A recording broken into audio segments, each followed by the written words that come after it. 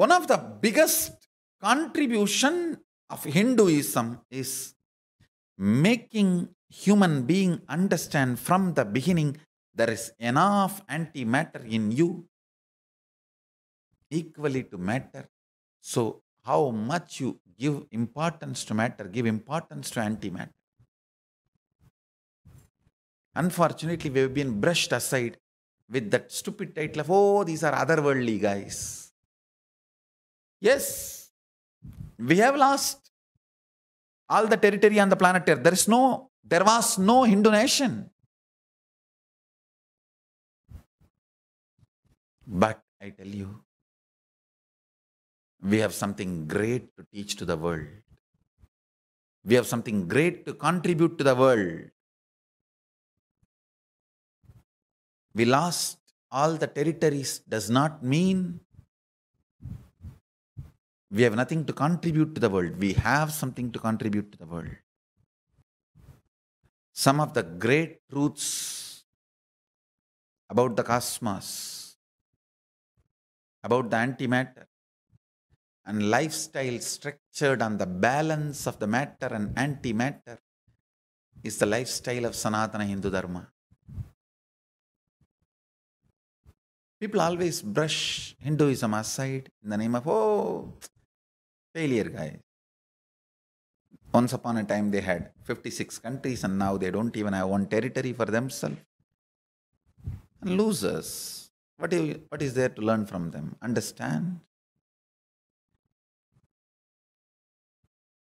Some of our principles were not brutal. They were so life positive. We were too life positive.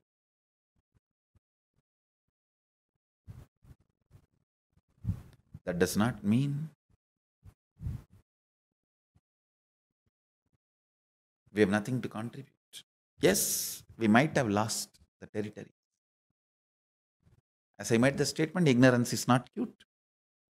Our ignorance about the violence of the human beings was not cute. Even in the war, we were principled warriors.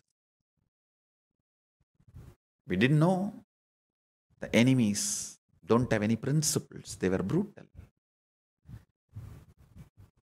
We might have lost the territories, but we have something great to contribute to the world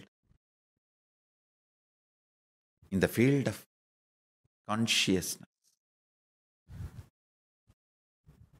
In every level. Understand, I am repeating, ignorance is not cute. Yes, the ignorance in the level of the political strategies our ancient kings had is not cute. That is why we lost all the territories. We had once upon a time 56 desas on the planet Earth.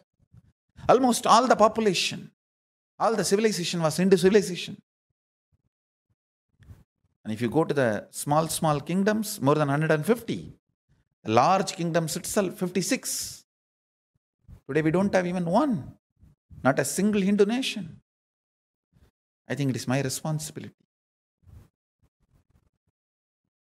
to bring not just spiritual legitimacy and religious legitimacy and social legitimacy. It's my purpose.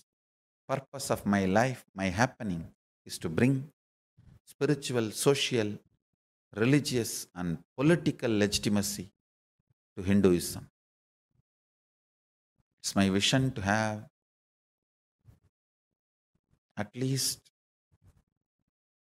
one place where the Vedas and Agamas and Manusmriti is practiced legitimately as the constitution and law of that land.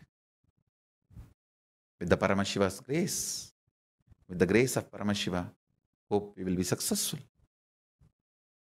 Yes, our kings, due to their ignorance, they lost territories. But that does not mean we have nothing to contribute. Surely Hindu tradition has something huge to contribute, especially for over-mattered materialistic civilizations.